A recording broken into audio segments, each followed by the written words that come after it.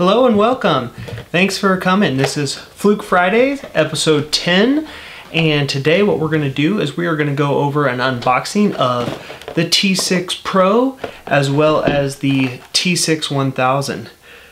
So I hope you guys will enjoy this. We're going to go through an unboxing, opening both of these, as well as talk about some of the differences in the features on both and get into it. So let's jump into it.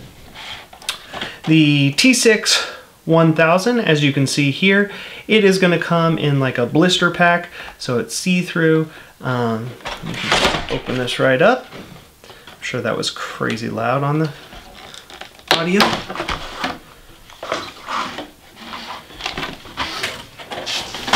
What you're going to get outside of that clamshell is you're going to get a user manual, something to remind you you can buy a T-pack, little magnet pack that'll fit into this little thing.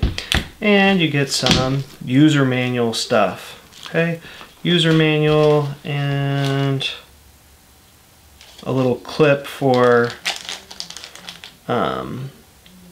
probe clip. Okay, so if you've got your test leads and you need to cover up and make sure there's only 4 millimeters of metal exposed so you don't lose these little cones to put on top of your test leads, you can clip them straight to your lead if you want to use that. Okay, so you can see on the back here we do have a little instruction. Hey, put your finger on this sensor if you want to use field sense. So you can see that's different. Again, like all my Fluke things, when it comes with a plastic protection screen protector, I pull this off. I feel like I can see that screen better. You do as you choose, it's your meter. You can also pull this off.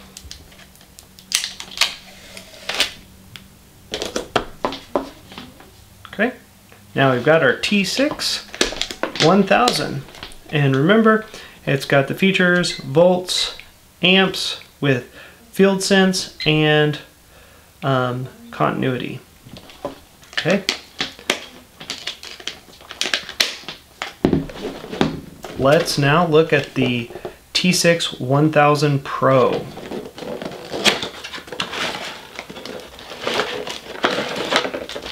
First off, it does come in a box.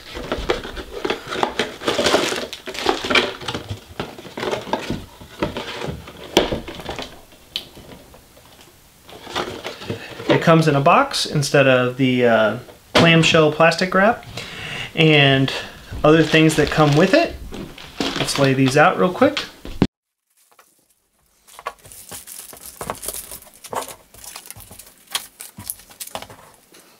Okay, you can see what we get here in the Pro version. Again, you get the little cones to cover the ends of your test leads. You get a alligator clip for your common lead. You get a case. You get the T6 1000 Pro. Get a quick start guide. These are kind of nice if you're not big on reading user manuals or instructions. It's you know, my 5-year-old daughter can figure this out because it's basically just picture proof. And then you do get the little safety information that comes in probably every language in the world. So, okay. So you kind of see the difference with the T6 1000. You just get the meter. With the Pro, you get the alligator clip and the holster that you can then put on your belt loop, and it slides in like so. And we'll secure your test leads in, yeah. So you can see it just like that. Okay. So let's talk a little bit about the features of both and what the difference is. So they both have the backlit screen. They both have the same range, both same category rating. Okay. So you still get volts, amps, with field sense. Okay, so when you get to field sense, one thing that is different with the field sense, you flip it over to the back. With the Pro, the T6 Pro and the 600, it's got a contact tab for your thumb, so it can use your body as the ground reference or the impedance reference. With the Pro version, you do have to use the common lead and connect this to a ground, either using the test lead and holding it and then sliding your jaws over the wire you're interested in, or using the alligator clip that is provided with the Pro version and clip onto a ground lug and then slide over a wire. Either way, you can also do that with the T6-1000. You can use the probe instead of your finger to touch the ground, and you will get more accurate readings, but it does not come in the box with this, with the alligator clip. Okay? The other thing that you get is a feature that the 1000 does not come with, that the Pro does. So I'm going to pull all these off, my test leads. So if I do test lead with the 1000, T6-1000,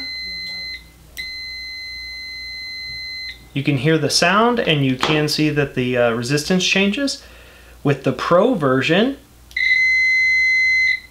you get the sound, and the thing changes, and the backlit screen turns green. Again, from a previous video, that is called visual continuity. So hopefully that's basic, easy to understand. Basically, you get a holster, alligator clips, and visual continuity versus the T6-1000 Pro. I think for the difference in price right now, the only difference in price is about $20 for the Pro version. I really think you're going to be much happier with the Pro version. Just for the visual continuity itself is worth it, but the fact that you get a $25, $30 holster and an alligator clip, which is worth, I don't know, 10 or 15 bucks if you bought it by itself. So really, the T6-1000 Pro is what I would go with, and you kind of see what you do get in each box. If you have any questions about either of these tools and you want to know more about them, or you're not sure how they work, please leave them in the comments below. I'll try to get back to them. And thanks. Have a great weekend. Take care.